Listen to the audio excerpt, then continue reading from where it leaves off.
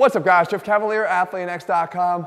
So elbow pain is a very common side effect sometimes of training. And I'm not going to say inappropriate training, because it just sometimes is that we're not spending enough time paying attention to the muscles that actually control and command and prevent the elbow pain from occurring. So when we are lifting, we'll either get pain right here on the inside of our elbow, pretty common, or we'll get it on the outside of the elbow. Now, either place can be pretty debilitating in terms of trying to grip a bar. So here's what I want you to do today, because I promise you this is going to work, and it doesn't take a whole hell of a lot of extra time. So what we do is we get a setup here inside of a bar, inside of a rack, just so that we have something at about chest height. And all we're going to do is realize that our elbow is really not the problem, guys. What's happening is it's a slave to the joints below and above it. Now, you might be thinking to yourself, I've heard you talk about this before, Jeff, with regards to knee pain, that the knee is really basically being controlled by what happens down here at the ankle and what's happening up here at the hip. Because the knee is just a hinge joint. And if my ankle's all jacked up, then the knee gets twisted and turned in weird ways. And if the hip is all weak or jacked up, it's going to get the knee again twisting in all different kinds of ways, so a lot of torque and knee pain. Well, the elbow is the same thing. Just despite the fact that your hands are not in contact with the ground, doesn't make it as obvious as it would be with, say, the ankle. So what we want to do is we want to make sure that we strengthen and stabilize the wrist and forearm, and then up here in the shoulder. So one exercise can actually handle all of that. We get here underneath a bar and we just recline our body a little bit behind us. Now, the wider we have our hands, the more challenges this is going to become, and the more centralized we have this one hand, the easier it is. As far as the recline on the body, the higher up I am to start, the easier it is. The more I come underneath the bar, the more challenging it becomes. So if we want to start this out, we go with a centralized hand position with a more upright body. So we get ourselves here to start. Watch, the centralization will come in a second. Just like this.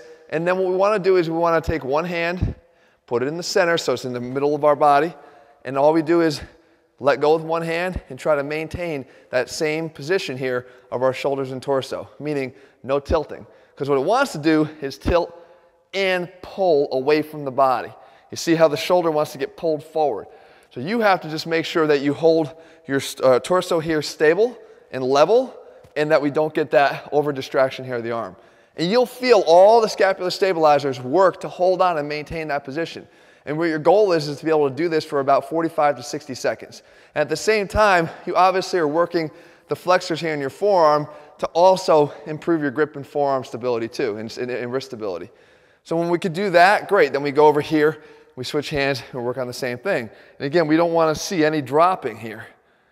Okay? Now, as we progress, because that's too easy, we go back out to that wide position. So what we do here is we let go, and now we have the same challenge. But you can see that the weight is now more displaced off to the side with more of a tendency to fall, so I have to work even harder to hold that. So we do the same thing. We work to see if we can do that for 60 seconds. Whatever ability level you struggle at, that's the one that you want to work towards. Okay, then we can go back and lower the body. Now we just have more weight of gravity forcing downward that we have to control. So we start, again, back in the middle, one arm, here, and hold. Don't let it pull too far away. Keep the chest out, and don't let your torso tilt, not even a little bit. And I'm lighting up now. Okay, and you work on that, again, on both sides. The other thing you could do finally is once you get in that position, you could go dynamic, where you switch hands, and I don't want to see even a single inch of drop. So when I get here and I'm going to switch, normally you'd see a little bit of that first. No, you got to stabilize, come off. Come here, switch, no tilting. Up, switch, no tilting. And see if you can do 10 switches. On top of that, guys, I think prioritizing forearm strength and grip strength is imperative to protecting your elbows. And you'll see me doing this. Anybody that watches me work out, I will do this in between sets. Here I am just grabbing a bar and hanging.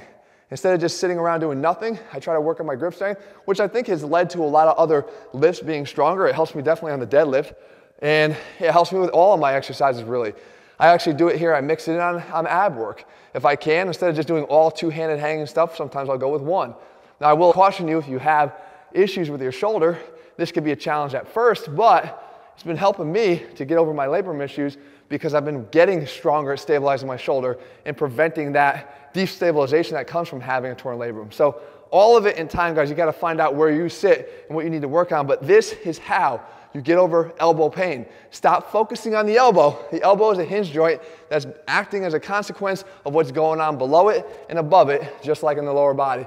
So guys, I hope you found this video helpful. If you're looking for a program that cares about all this stuff, because it all matters, it's what we call putting the science back in strength. We have that over at ATHLEAN-X.com. In the meantime, if you found this video helpful, leave your comments and thumbs up below, and I will cover what it is you want me to do in the future weeks. All right, guys, see you soon.